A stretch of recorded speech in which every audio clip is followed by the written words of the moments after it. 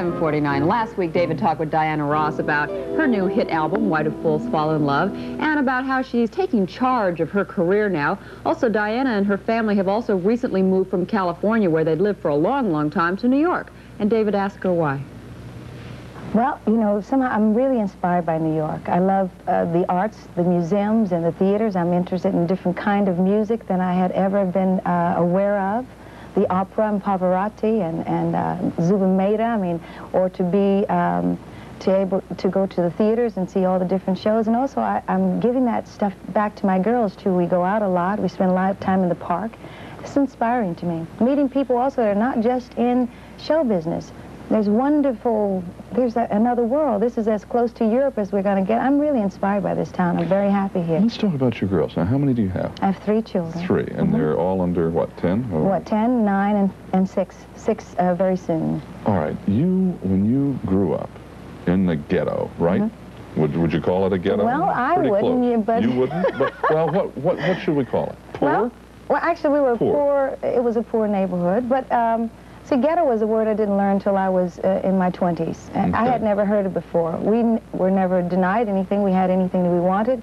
And my mother is a hard worker, and you never sacrifice cleanliness. Cleanliness has nothing to do with being poor, so there was nothing that we wanted, and we had everything we wanted. So I didn't consider it a ghetto. Okay, your girls are growing up in a sort of rarefied kind of atmosphere. I mean, certainly they don't want for anything. They probably won't, as long as they're growing up.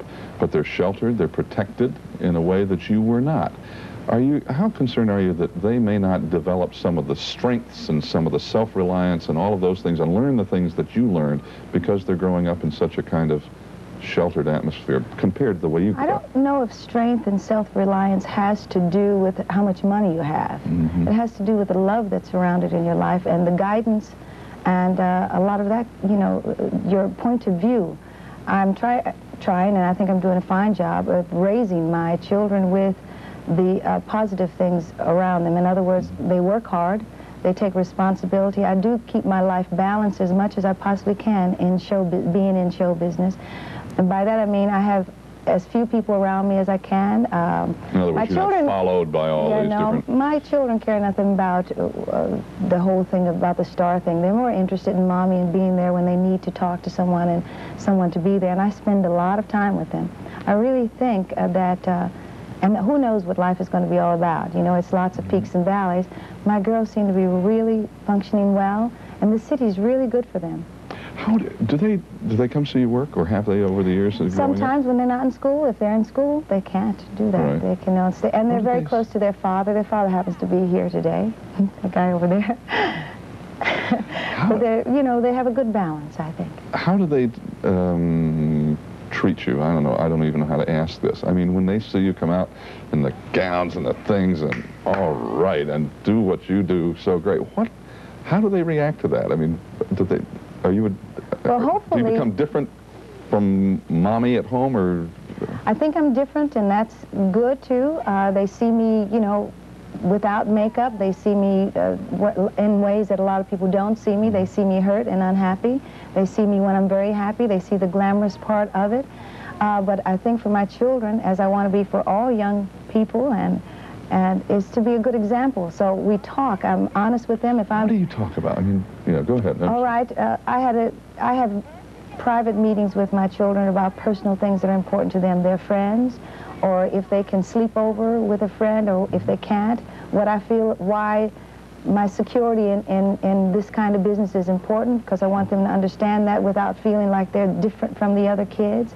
And you know, we just talk about it, and they can be unhappy about it, and I can be unhappy about it, but this is the life. They're a bit of a celebrity just because they're my children, and they kind of understand that, and try to hold it the best they can. I mean, I always felt that I should be the positive thing in children's life, and also in my husband's life, or my man's life, too. I shouldn't be, it shouldn't be negative. I think my life has been a wonderful life, so it's not bad, you know. I mean, it shouldn't be a bad thing. So they seem to handle it that way, too. It's all how you hold things, isn't it?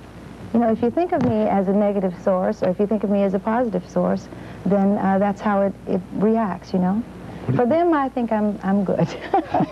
What do you do for fun? When you take the three of them, all three of them, what do you guys go do for just the we girls? go and get an ice cream soda, or we go and get some those little jelly candies, or we like to dance together. And we move all the furniture back, and everybody does their aerobics. My oldest daughter, Rhonda, and Tracy are very involved in gymnastics. And Chutney the other day figured out that she's a very good dancer. All of a sudden, she figured a move that could fit with every song, you know. And we just spend a lot of time together. I think mostly if I'm just there, that's the most important thing. Even if they see me, if I'm there sleeping, that's okay. They know I'm there. Yes.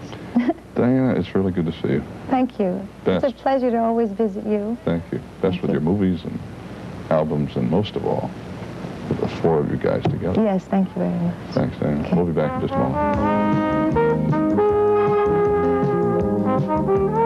moment.